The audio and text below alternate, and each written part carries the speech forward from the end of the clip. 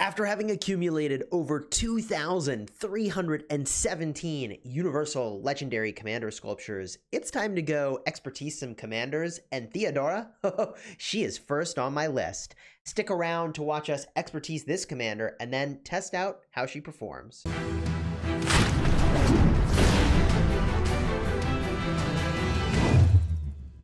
Hello, my friends, and welcome back. I'm Chisgule Gaming, a sponsored content creator for Rise of Kingdoms, and today we are going to be expertising Theodora just days before our battling in Kingsland. If you like Rise of Kingdoms guides that help you get value and smash your enemies, consider smashing that subscribe button for daily Rise of Kingdoms videos. The main event for our Kingdom versus Kingdom is only 5 days away from the time of my recording this, which means you're about to see a ton of crazy flag rallying and defending action. And look, it's no secret, okay? It's no secret when you're battling in the Kingsland over here that Theodora seems to do really well in dealing with the skills of none other than Takeda. So I like the idea of investing in Theodora, if for no other reason than to protect my city, and I don't even know if I'm going to be a garrison captain yet. I know I'll probably be rallying when we go into Kingsland, but I need to protect my city, okay? I'm an above average target, I would argue, for getting zeroed.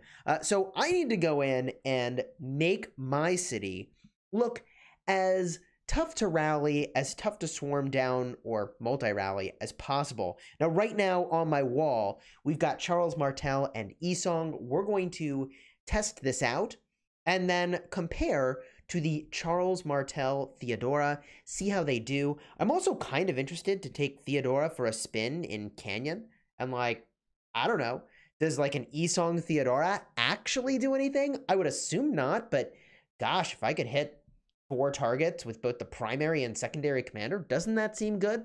Let's find out. Step 1, we're got to go in here. We got to go in and expertise our Theodora. So let's go and do that. We scroll on down. Here she is. People must have thought, like, Chisgule, you're never going to use these sculptures. I generally would say most people should not save this many, but I am a huge advocate of investing in the right commander at the right time. I'm pretty sure Theodora is that right commander, and I'm ready to make my investment. So here we go.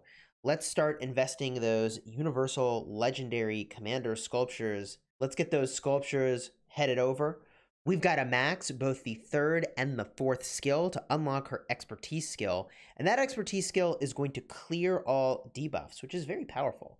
Clearing all debuffs is significant because commanders like, for instance, Takeda cause a debuff that makes Takeda do 30% more normal attack damage. He's got a debuff that is making it so he procs for extra damage. I mean, there's all kinds of debuffs that you really don't want to have impacting your combat effectiveness. So we're just going to move over these sculptures now, unlock that expertise skill. And that, by the way, is also a really compelling expertise skill for a game mode like Canyon, where you are getting hit by lots of debuffs, and clearing them is a pretty good deal. All right, so we've now got the 4th skill maxed. Pretty sure we just unlocked an achievement for having done that. Very nice. We've got 2 more skills to go before we've completely maxed out this commander. Boom. And 1 more skill. Oh my gosh, finally investing these Universal Legendary Commander Sculptures. Here we go, 80 sculptures, the final skill up for Theodora to unlock her expertise. There is the final skill, and are you ready? Are you ready for the expertise? Oh yeah, baby. Boom. Expertise for Theodora unlocked. Honor to the last. Immediately removes those slow and control effects. My understanding is that's pretty much all negative effects. Theodora's troops then deals damage to up to 5 enemies in that circle area, 1,700 damage factor. The time has come to be using these Universal Legendary Commander Sculptures. Beautiful. First thing we need to do is put her on our wall, so let's snap that off real quick. Oh yes, Theodora. Hello, baby. Now, we need to test the effectiveness of Isong on the wall versus Theodora on the wall. I think the way to go and do that most easily is to go into Expedition. We'll use the defensive node where the city is getting swarmed down. We're going to use that combo that we were just talking about, the Charles Martel, first with the E song, and then we'll try it with a Theodora and just see if we even notice a difference. And quite frankly, like, I don't know that we will. I don't know that we will. So let's go with 200,000 of each troop type. And that roughly represents the breakdown of what's in my city. And then we'll max that out with siege. This is about, but not quite right, but good enough, I think, for the test. Let's just hit ready and start. So this first test, we'll see how it goes. We're basically getting swarmed in this situation. I really would rather, if this game mode, they kind of sent rallies at you. That would be really chill if they did that. They don't. In fact, opportunity for future nodes in this game mode, in my opinion, would be to have a situation where you're getting single rallied and a situation where you're getting double rallied if they ever did expand the expedition. So this is what you're used to, the good old-fashioned E-song. I suppose I could have tested the Theodora before and the after, but for most players, you're probably not defending your city with a partial Theodora. That's because Theodora becomes available to you just so late into the game in Rise of Kingdoms. So we've got to survive for a full 3 minutes here. I'll show how some of this unfolds, and I am just going to point out that presumably I'm getting debuffed from all of these different marches, although I don't see any indicators that I'm getting debuffed, which is kind of unusual. Normally, a Richard I would be reducing my damage, and I don't see that happening. So maybe the debuff clearing portion of Theodora's abilities isn't really tested in this game mode, which is actually a little bit surprising to me. Let's fast forward to the results, see what we think, and then we'll compare to that Theodora who is now expertised. Okay, 50 seconds remaining in this test. It is kind of remarkable that multiple times throughout the test here, we seem to completely wipe the field of all troops that are actually hitting the city. And there are, at this point in time, over 650,000 troops remaining. I expect that will be the case at the conclusion of this test. Now, with the Theodora in play here, I think she's going to be powerful for a number of reasons. And in particular, I'm excited to have her defending my wall because, first of all, she does extra effects when you are above 50% strength. You can see here, we're definitely above 50% strength still. So she's going to deliver a lot of extra punch at the start of the fighting. The thing that she does that's not going to really benefit us here and not really be reflected is that she does, I believe, reduce the damage taken from rallies by 10%, and there are no rallies here. So some of her skills are not really fully utilized in this context. So there we go. We had about 650,000 troops remaining here. Let's run that exact same test, and let's see how it goes with a Theodora secondary. It's going to be kind of funny if it actually is no better, although that would really surprise me. A part of the reason that would surprise me is because Theodora is boosting the stats of all troop types and the effectiveness of all troop types, whereas E-song is really solely focused on archers. So let's line up that Theodora secondary, get the troops in order here, 200,000 of each troop, with the exception of the siege units, for which we'll just fill with siege. Probably not the ratio an ideal city breakdown would have, but that looks pretty good. We'll fire this off. I suppose doing 225,000 of each other troop type would have been a better representation, but it's, it's close enough. So here we go. The Charles Martel Theodora combo. Now, weirdly enough, I don't know why my Charles Martel, you see like a marker that he's at 50% already. I'm going to be eager to see what that means. Is it indicating to me when my commander is actually above 50% versus below 50%? That'd be kind of cool. Charles Martel skill activation, and there's Theodora doing work. Hitting 5 targets just like E-song is going to. However, we're not going to generate as much rage, but still plenty of rage being generated here. Wow. That Theodora ability actually looks pretty legit when it's expertise. I think those rocks are now on fire, whereas they were not before, which is kind of cool. I actually like the way this looks. Performing decently, it would seem. I mean, we'll fast forward a little bit here and see how it does. All right, we're back with 50 seconds to go, and you can see this is actually performing much better. At about this time in the last round, we were at about 660,000 troops left. We're at 690,000 troops left at the moment. And I think this will perform better. Now, some of this could just be randomness, and this isn't really the best way to go and test this. No, I mean, rallying an Ark of Osiris and, testing at a pass, those are certainly much more effective tests. But the sort of challenge with, a city defense and trying to test it is that there are talents specifically dedicated to city defense that are worth using. And those talents only activate if you are defending your city. Well, the only way that's going to happen is if someone's getting dead troops.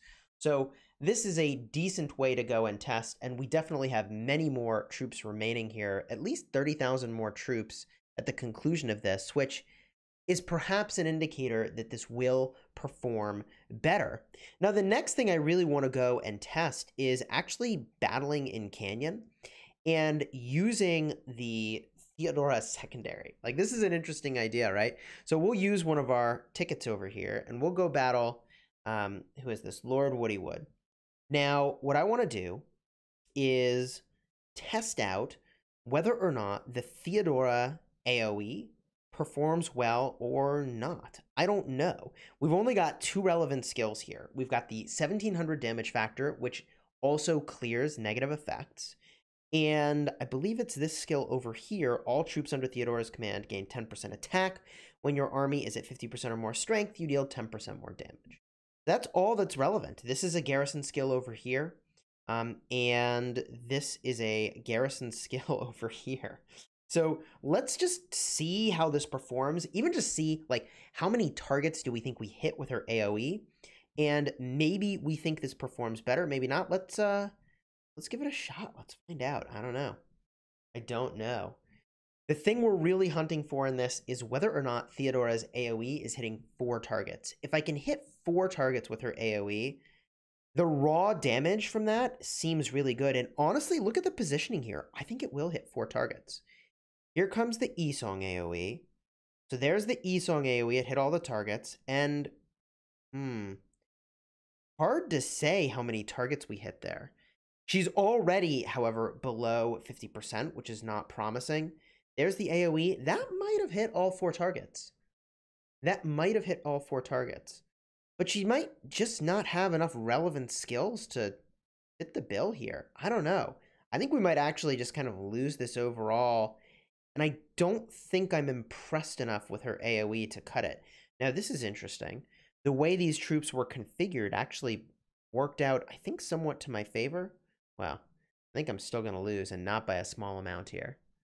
Oof. Okay. Not amazing. Not amazing. I think we can skip this. If I try the exact same thing. Let's try the exact same thing here. We'll see if we can find Woody again and battle against him. And when we do that, we're going to try it this time using our Mehmed and just see if that does better. I think it was doing better, quite frankly. So I think the Theodora is probably not a thing in this game mode, but one test is really not adequate. So there we go. We're going to run back this exact same fight and see how it does. Possible I should arrange my troops a little bit differently, but let's just run the exact same thing for comparison purposes and see how we do here. All right, so we use Theodora in the first one. This time we're not using Theodora. I think that I'm not all that impressed with her damage in this game mode. And I wasn't really expecting I would be terribly impressed, right? But I think the radius might not be big enough, or just frankly having 2 and really like 1.5 relevant skills just isn't cutting it. So here we go with the Mehmed secondary. We are having our Joan Takeda get really wrecked by the presence of their Alexander the Great, who's in that lane. And I don't know that this is actually sort of turning out any different than the previous matchup. Looks like Lord Woody's actually got a pretty solid defense here. And I find it surprising that the bottom lane configured the way that it is actually working. I probably would need to attack this combo a little bit differently.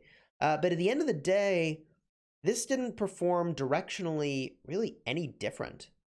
This didn't perform really any different than the previous round. In fact, this does look a good bit better for my assault, but still not going to be a victory. So I don't know that Theodora is really a thing. Certainly it was not so game-changing that I would have gone from losing to winning. And I suspect that using Theodora in this game mode is cute, but probably not good. That would be my takeaway from just that one quick battle. All in all, I'm super hyped that I've now got Theodora expertised. I'm definitely going to be using her on my wall. My city will hopefully get rallied this KVK, and we'll kind of see how that goes. And we'll probably have the opportunity to do some garrisoning as well in this kingdom versus kingdom.